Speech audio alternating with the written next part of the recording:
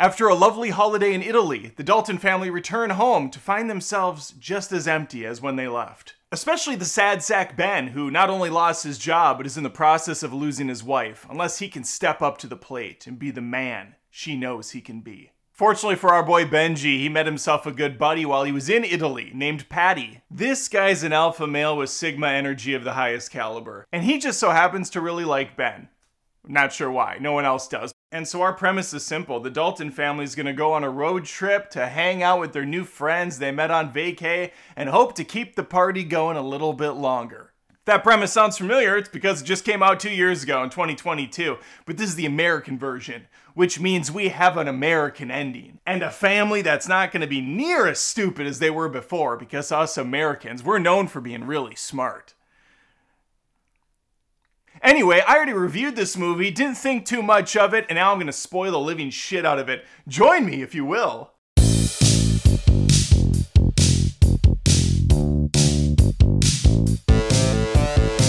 Before we travel down this countryside road, I'd appreciate if you could travel your ass to the subscribe button. Just hit that thing. That way you can be part of this family here on Adam Does Movies, where I post movie reviews, rants, roasts, live streams every single week. Would love to have you stick around. I gave you the basic premise. This family that we're following, the Daltons, it's a husband, wife, and a daughter. They were in Italy having a good time palling around with Patty and his wife and their little child aunt. Not too much happens in the first 15 or so minutes here in Italy. We're just seeing these guys get to know each other. They're whining and dining, they're dancing, they're laughing, they're loving. They're talking about toilet etiquette and how to wipe your ass properly. That's true, that happens in the film. Whether they're a folder or a crumpler. Listen, if I have to weigh in on this, which I think I absolutely do, if you're crumpling, if you're wadding up your toilet paper to wipe your ass, I can't even comprehend the kind of mess you're making. The debate with folding is that your finger will bust through.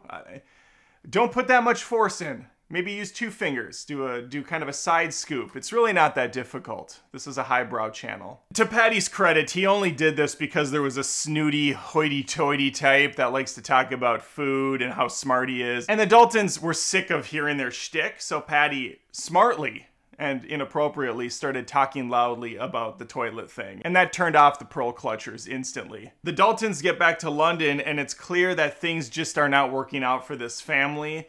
And it becomes more obvious a little bit later when it's revealed that the wife has been receiving some very tasteful dick pics from a stranger. And she's into it. Ben Dalton, not so much. You see, Ben has a lot of problems going on, mainly with his confidence, mainly with his ability to stand up for himself and on behalf of his family. And that's going to be the running theme of this film. How these individuals are too nice to strangers, how they're unable to speak their voice. And while that premise is solid, it would have been nice if there was some actual growth from Ben over this film, but there's not. There's none. It's frustrating to watch, for me. Patty and Sierra send him a postcard in the mail. It's a lovely little gesture on their part. They said, hey, come on out for the weekend. Let's keep this party going. They hit it off so well. Why stop the fun? Ben and Louise hash it out for a little while. It doesn't take much convincing, though, and they're off to the races. Now, I don't know if they just engaged this out properly or if it took them way longer than they allude to in the film, but it is pitch black outside when they roll in. I mean, they did say they were getting a bit lost, but holy shit, guys, why are you rolling in so late? Maybe start the journey earlier on in the day or get a hotel and show up tomorrow. Again, this family's not sharp, and this is just kind of setting a standard for how stupid these people are going to be. Thankfully, Patty, his wife, and their kid Aunt are ready to go. They even prepared a succulent chicken dinner for them, which he awkwardly puts in front of Luis's face, even though she's vegetarian. This is the first test. He's testing her. He's like, hey, made this. This is fresh from the backyard. Can't remember the bird's name. Sally, Margaret, Maisie. It doesn't matter. He puts up Tabitha's meat in front of her face, and she's like, it's good. Oh, it's so good. Oh. Naturally, she's going to spit that on her hand and pocket it. Too scared to tell them because they don't want to insult them for going to all this work.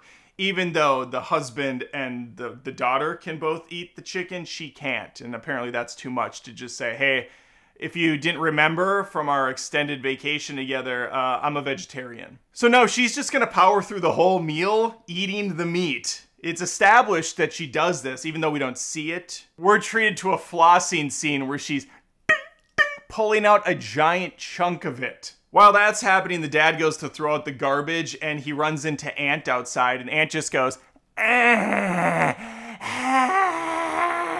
Ben's really not that fazed by this because his wife makes that same face every time he tries to put the moves on her in the sack. What he didn't know at the time is Aunt was trying to warn him that these parents are not really his. That's gonna be the big bombshell later. This is not his family. And that was actually kind of a cool reveal. I was like, oh shit, nice, that's interesting. But Aunt, you know, the kid can't talk because he has a small tongue, as the folks said. Not the folks, but you know, these people, these kidnappers. Actually, they just cut it off. You'll know this because the trailer shows it every single time. What a reveal!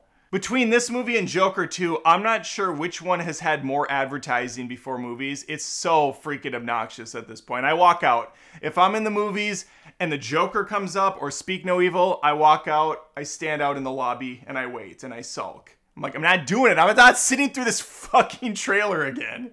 Their new friends have prepared a place for their daughter to sleep, and holy shit is it nightmare fuel. They're gonna be putting her basically on the floor on this little tiny mattress in the attic with Aunt, who can't talk, but he cries himself to sleep. He's a crier. All right, here's the weird thing. Aunt isn't like Reek from Game of Thrones. He's not broken down to the point where he's scared to talk, or in his way, you know, communicate. He actually is very brave, and he's constantly looking for opportunities to talk to these people. All I'm thinking is, hey, you're in the attic all night with this girl. Maybe pull out a pencil and paper.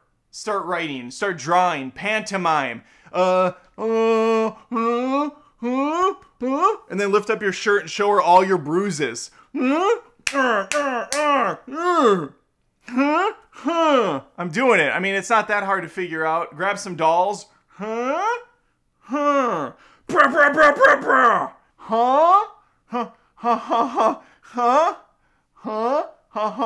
had all fucking night. I wish I could say things are going better for the lovebirds in their room, but they're not. Their bed has like a pee stain on it. At least that's what I'm hoping it is. Could be much worse. Luis is already not feeling any of this. This is a very run-down place in the middle of nowhere. No neighbors, no anything for miles and miles. Their daughter's up in some sketchy room. Their bed is disgusting. And they barely know these people who are already force-feeding them meat and acting weird. Like, James McAvoy never looks normal in this entire film. He's always dude bro psychotic. But Ben, being the absolute bitch that he is like, it's fine, honey. You're doing great for coming here. And also, I'm still pissed at you about the phone stuff, and I'm too big of a coward to just leave you, so we're gonna really sit in this forever. The next morning, they all go for a fun family hike, which is super awkward all around. The whole movie is entirely awkward. Little Agnes is trying to swing from a tree rope, and Aunt won't get out of her way. Patty's pissed. He grabs Aunt, chucks him backwards, starts berating him. And then he says, Aunt, go push this girl. And then he gets proud when Aunt finally puts a little force into it. Not much after that, he's gonna go up to Luis eye to eye, and he's gonna fix her neck right in front of the dad, right in front of Ben. He's just toying with him. He's like, look at the dude, I'm right up in her grill. I'm touching her all over. Hey, you know what would really help? Let's go skinny dipping. Then they make their way to the cliffs. And they're all jumping in, shirts off, pants off. It's awkward. It's awkward. And then we get to a favorite moment of mine where Patty and Ben walk over into the woods further, look out at the beautiful vast horizon, and just start yelling primal screams. Yeah! Ben's is like, meow.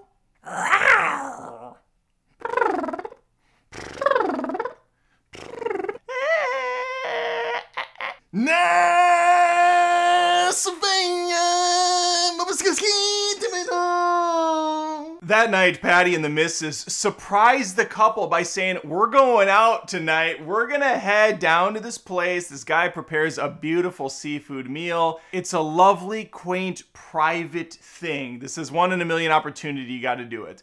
They fail to tell them that the children are staying back and a babysitter's coming over, at which point some sketchy dude shows up, barely speaks English, doesn't seem like the daycare type, and that's who's gonna be watching the kids. Are you out of your fucking mind?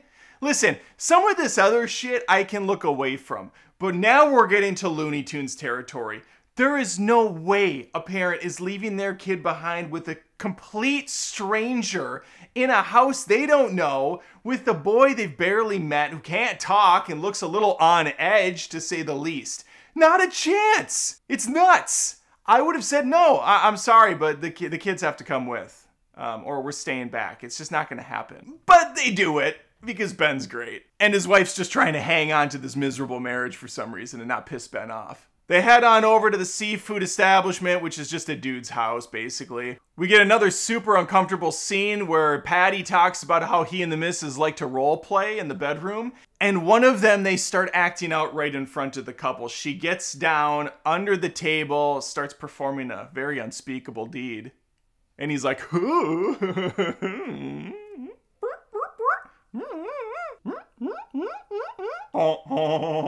Ben is just disgusted. He's like, oh, I've never, wow, what are you even doing? I don't know what this is. Louise, as she will do throughout this entire film, because she's a walking emoji, will just be like, the entire film is just massive expressions constantly.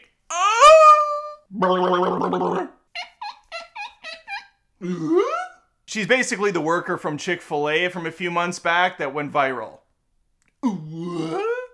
While this is going on, the kids are back at the ranch playing a game of hide and go seek, which is the perfect opportunity. This is the perfect opportunity for Aunt to show Agnes that Papa has a bunch of different watches that have different names engraved on the back, etched on the materials. Agnes is like, your dad has a lot of watches. He's like, oh my God, you dumb bitch. Look. Huh.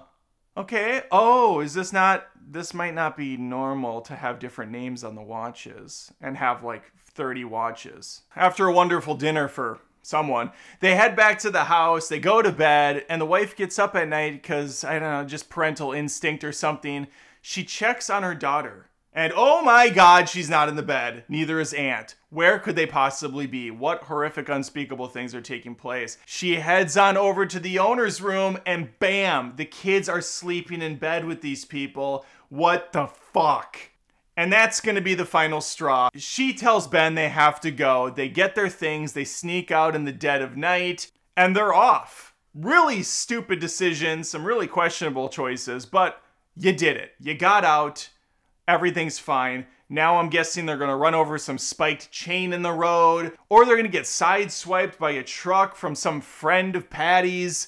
Something's gonna derail these guys. Something that's not gonna be so incredibly ridiculous that I won't scream internally for the entirety of the film going forward. There's no way they're gonna turn around for a stuffed animal. They turn around for a stuffed animal! Agnes has high anxiety, and so she needs a support thing. Something that she can scratch or hug, or something that can just give her some comfort. Like a fidget.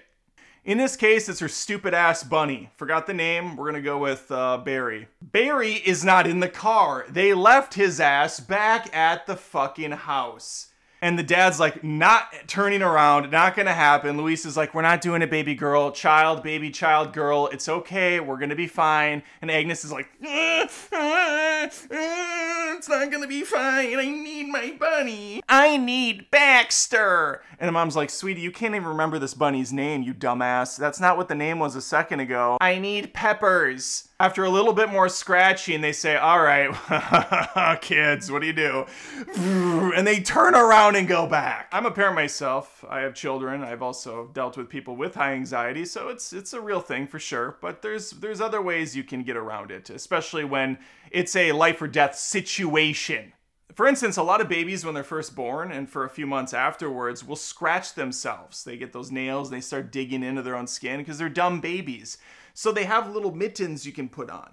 So maybe in the case of Agnes, you throw on some fucking winter gloves. That way she's not scratching her arms. You just throw some gloves on, keep them in the glove compartment. That's why it's a glove compartment. Or maybe you stop the car, the mom gets out, goes to the back seat, and just hugs her, and just holds on to her, puts her on her lap, says, hey, you got a friend in me, Woody. Third possibility is to say, hey, child, shut the fuck up. These people are scary, and we think that they're probably up to no good. So it's either go back and get Mr. Hops, possibly lose your life, or just drive home and we'll find you another thing that you can cuddle. Rant aside, they go back to the ranch. The family's now up. They're, of course, confused, pissed. Patty does not understand why they left. But a big bombshell is dropped when Sierra reveals that they lost a baby girl themselves. That's why she was extra mama bear with Agnes. She wanted her in bed because she was crying, she was scared. And so yeah, everything is sound in the world again. These people aren't completely unhinged and crazy. Oh, you lost a daughter, so you're trying to replace her with my daughter. That's less insane. That's more healthy. Let's stick around. It's around this point, I don't know exactly when, but there's a road trip with just Patty and Ben. It might have been before they left, it doesn't matter, but the most random scene in the film where Patty starts playing the Bangles' Eternal Flame on the radio and singing along with it. Close your eyes, give me your hand, darling. This part of the movie was awesome because that song is awesome.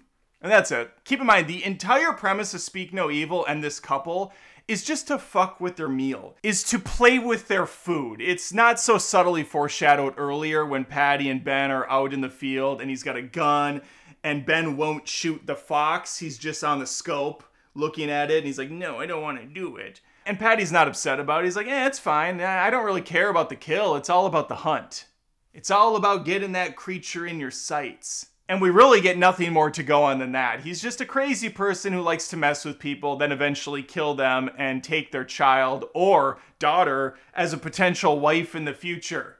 Because it's also revealed that his current wife was also an abductee.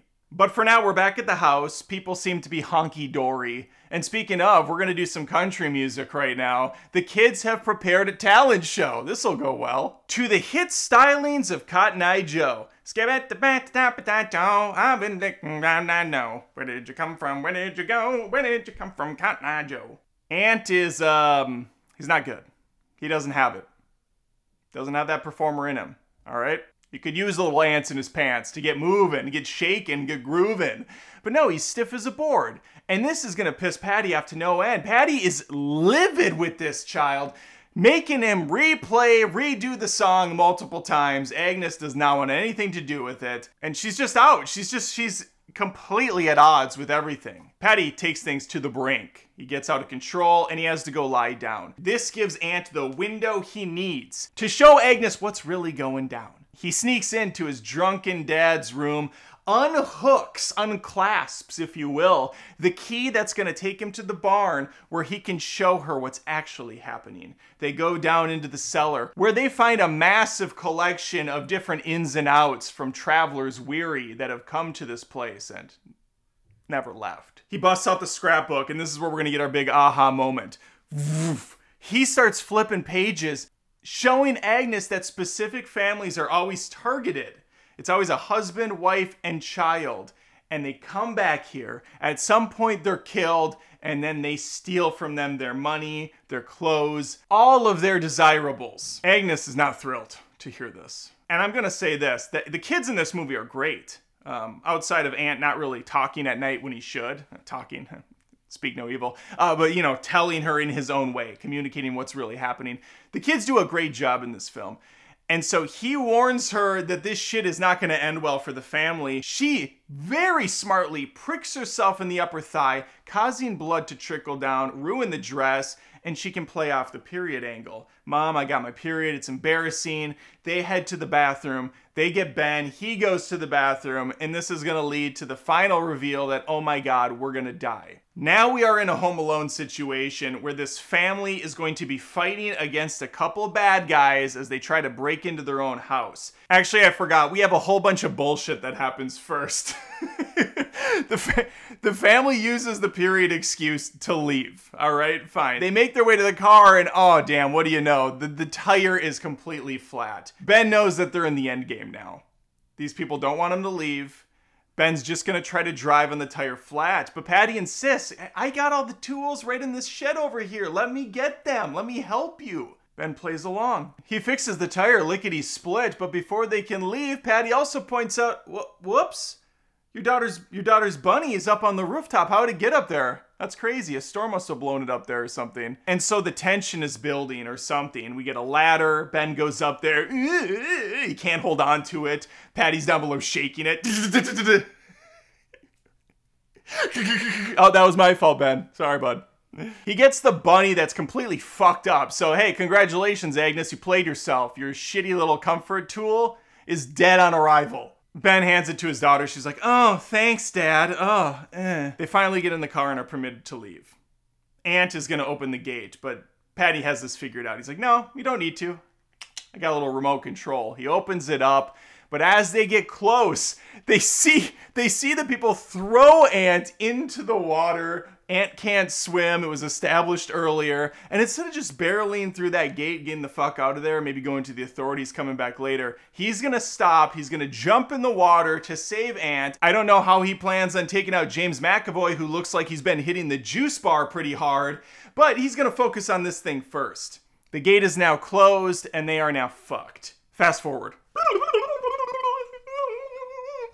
They're now in a cellar, chained up. There's a shotgun pointed at him by the missus. Patty's going to inject some sleeping agent into someone else. It's a complete shit show. Luis, who is the hero of this film and does everything, and the dad does nothing, pulls out a box cutter that she grabbed earlier, slices the shit out of Patty. Hell breaks loose. Ben frees the kids. They get out of there, but they can't leave again, because conveniently the third villain shows up. The guy that I think prepared the meal back at that little seaside resort. He's there too.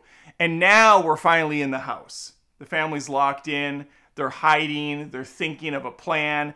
The wife asks Ben what they should do. Ben's like, I don't know anything. I suck. And this is where we get our Home Alone-esque play out where these bad guys are going to try to break into their house. Luis is again doing everything. Hiding the kids. Finding something to fight back with. In this case, it's a disinfectant spray that contains a lot of toxins, which she uses against Patty.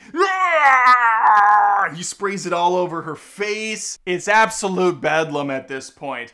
Meanwhile, the other hillbilly douchebag puts up a ladder. He's climbing up the stairs and he's in the house, moving around. Ben's hiding behind something with a hammer. I'm gonna get him. I'm gonna show my worth. I'm gonna show my salt. Bearded bad guy starts shooting at his wife and daughter. This prompts Ben, like it would any person, not even just a man, but anyone in general, to have such an emotional response, such a hit of adrenaline that you would bust through there. Think Hugh Jackman Wolverine in X-Men 2. When the bad guys start opening fire in the mansion and Wolverine goes, and he puts the claws through the guy's chest against the fridge, yelling in his face. That's what I expected Ben to do. But instead, he's like, and he barely hits the guy. It falls on his side, almost gets impaled into glass. Thankfully for Ben, his wife, aka the strong female lead, shows up, grabs the hammer, implants it into the back of the guy's head, killing him on impact. And frankly, it's about time. Ben's like, thanks, dear. I'll get the next one. But he won't. They make their way onto the rooftop. They start to scale down. It's like a 3-story drop. As they're going down it, the crazy wife shows up with the shotgun, points it out, but Luis is ready again on the other side of the window. Peekaboo, bitch. Knocks her off the rooftop. Fatality. Ben, in his infinite wisdom, decides the best way to get down from here is to just drop. He drops on his legs, breaking one of them for sure, not realizing that just like 5 feet to the right of this rooftop, there is a shorter rooftop, and it's only like a 1-story drop. This would have taken him no more than 20 seconds to just stand up on the roof, walk down to the smaller peak, and then slide down. But no, he's gonna opt for this because everything he does in this movie is dumb as shit. He helps the family get down just in time for Patty to make his final stand. By the way, Patty now looks like the Incredible Hulk. He was juicing in between shots, and he comes out like boom, boom, boom, boom. He grabs the daughter, and he's like, you killed my wife, but it looks like I have someone else to take care of me. He has a gun to their daughter. Fortunately, Ben has a gun pointed right at him as well, and there's no way he's gonna screw this. He throws the gun. He drops it. What the fuck? Patty's like, drop the gun. This is their only leverage. Now all Patty has to do is go, kish, kish, kish. No, I'll keep you. What was the thought here? What was the end game? I don't actually even remember now how they thwart him. If the daughter does something, if the mom like runs up Ben's back and then does like a triple axle flip over the side of Patty and then just snaps his neck. It doesn't matter. They get him. He's on the ground. Ben has a shotgun pointed right at his face. And Patty's like, Ben, finally able to make his mark, to make his stamp, to get to that next point. No, I'm not going to stoop to your level, sir. Good day. Ant comes running over with a brick. I'll fucking do it, bitch. Before that scene happened, I thought, oh man, this family can adopt Ant. They can have a nice little situation there. But then the brick thing happened. I thought, no, maybe not. Who knows what's going to trigger him next? And we know Ben's not going to stand up for himself. I could imagine a week goes by, Louise gets home, and her husband's dead on the floor, face completely destroyed. And she looks over at Ant, and she's like, yeah, that makes sense. I don't even need to know the context. I'm sure he did something stupid. When they were hanging off the side of the rooftop, I half expected the wife to just pick them both up, Ben and the daughter, and be like, ugh, get over here. Because she does everything else in the film. So that's Speak No Evil. The movie winds down with them driving away, the four of them. Ant, a reminiscent shot to the beginning, a foreshadow of sorts. He's looking at the rear view mirror. That's how the movie started. He was with his family going there for the first time. The tragedy, the trauma's over.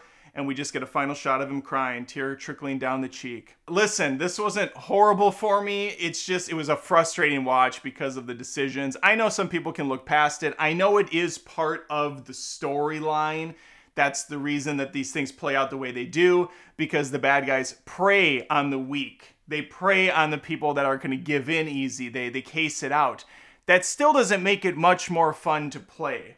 That doesn't make it much more exciting for me because I don't want to watch incompetent people get tortured. It's more interesting to me if I can see competent people get taken advantage of. And you might say like, oh, that doesn't happen. That's why we don't have those movies. It does happen. We have movies like that. Or you can at least do it with incompetent people in a much smarter way. This just kind of frustrated me from back to front, but I can understand why people are enjoying it. I get it. It just wasn't for me. And I went with 3 other people and all of us were really getting frustrated by this one. Let me know your thoughts though, if you liked it, if you loved it, if you thought, it was fine, it was watchable. That's about where I'm at with it. Leave your comment, like the video. Please, again, thank you for subscribing. This was a long video, a long breakdown. It takes time, it takes energy. I would love to have you stick around. If you love what I'm doing, you can leave a super thanks right in this video, a couple bucks that says, hey Adam, love it, keep it up. Or you can become a Patreon member at patreon.com/AdamDoesMovies. Lastly, second channel, Adam Does Rants. Subscribe to it. It's funny. I'm ranting about first world problems, hoping to make you laugh. We could use it. All right. Hopefully I see you next time. Take care.